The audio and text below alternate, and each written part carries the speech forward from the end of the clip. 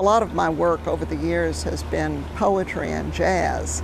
And people ask me, what's the difference about writing short stories from writing poems? And I said, I don't know what it is for other people, but in my case, my short stories are long poems.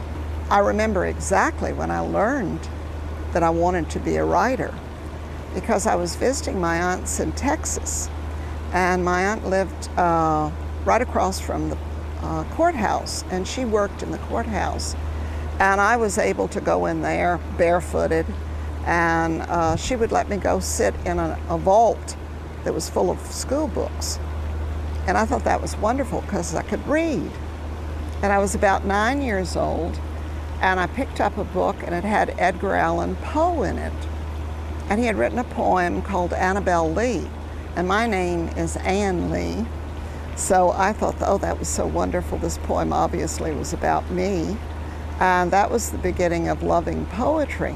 The best editor is time, because you put things away. And if you know you're not going to make a living from what you're doing, it's just, the question is the best time to bring what you do out. I've worked with students a lot of times, and one of the things I'll usually tell them is try to cut your story down from 20 pages to 10 pages by taking out a word at a time.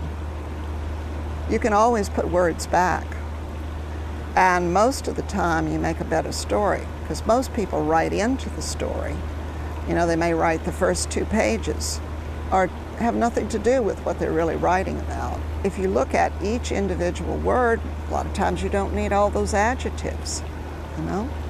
So, and in a poem, it's most important.